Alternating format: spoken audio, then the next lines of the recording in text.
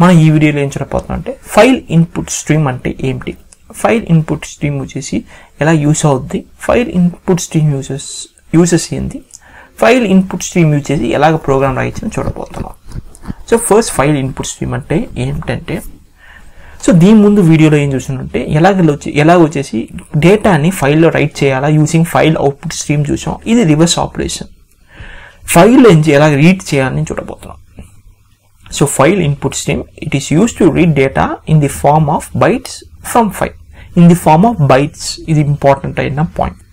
So యాక్చువల్గా మీరు వచ్చేసి డేటా ఉంటే raw data means string file characters words ఉంటే మనం వచ్చేసి బైట్స్గా కన్వర్ట్ చేయించిన అందరికి తెలుసు. కానీ audio video image RR things అంతా ఉంది, ఆర్ఆర్ సోర్సెస్ ఆఫ్ డేటా ఉంటే దాన్ని బైట్స్గా కన్వర్ట్ చేయొచ్చు. సో ఆడియో వీడియో ఇమేజ్ అన్నీ మీరు చేసి ఒక స్ట్రీమ్ ఆఫ్ బైట్స్. ఇప్పుడు వీడియో ఎత్తుకున్నా కూడా ఒక ఇమేజ్ ఎత్తుకున్నా కూడా ఒక్కొక్క పిక్సెల్ కూడా ఒక్కొక్క స్ట్రీమ్ ఆఫ్ బైట్స్.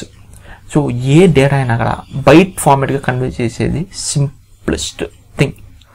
సో ఈ జావా ఫైల్ ఇన్పుట్ స్ట్రీమ్ వచ్చేసి జస్ట్ వచ్చేసి స్ట్రింగ్కి రెస్ట్రిక్ట్ అవ్వదు. It can use to read byte oriented data like audio video image and extra. So దీని భయంకరమైన సింపుల్స్ బ్రో. సో ఇక ఫైల్ ప్రైవేట్ స్టాటిక్ ఫైల్, ఈ file నుంచి read చేయాలా. Since file input stream, so ఈ క్లాస్కి అయినా ఆబ్జెక్ట్ ఏం క్రియేట్ చేస్తుంటే FIL. సో ఆ పారామీటర్లు ఏం పంపిస్తుంటే ఆ ఫైల్ పంపిస్తున్నాం. ఆ ఫైల్ పంపించిన ఒకటి ఏం చేస్తుంటే ఈ వైల్ లూప్ ద ఇంపార్టెంట్ అనే థింగ్. సో FIN.read అంటే ఇట్ ఏం చేస్తుందంటే ఒక్కొక్క క్యారెక్టర్గా రీడ్, ఒక్కొక్క బైట్గా రీడ్ అవుద్ది. సో బేసిక్గా ఇప్పుడు మీరు వచ్చేసి కేసు ఉంటే ఒక క్యారెక్టర్ రీడ్ అవుద్ది, and then second character, and then third character, and then fourth character, ఒక్కొక్క క్యారెక్టర్గా రీడ్ అవుద్ది.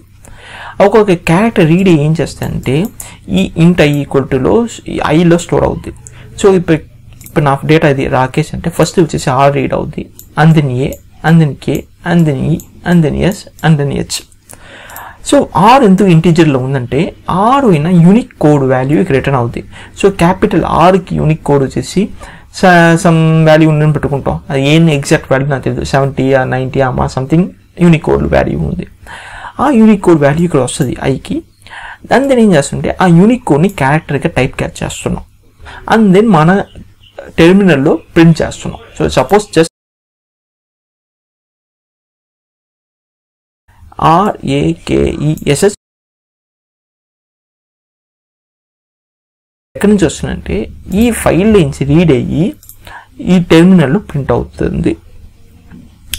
సో ఒక్కొక్క క్యారెక్టర్ రీడ్ అయ్యి ఆ క్యారెక్టర్ వచ్చేసి బైట్ ఫార్మాట్లో ఉంటుంది, ఆ బైట్ టు క్యారెక్టర్ కన్వర్ట్ చేసి ఇక్కడ ప్రింట్ చేస్తుంది. సో ఇది the simplest programme to explain file input stream.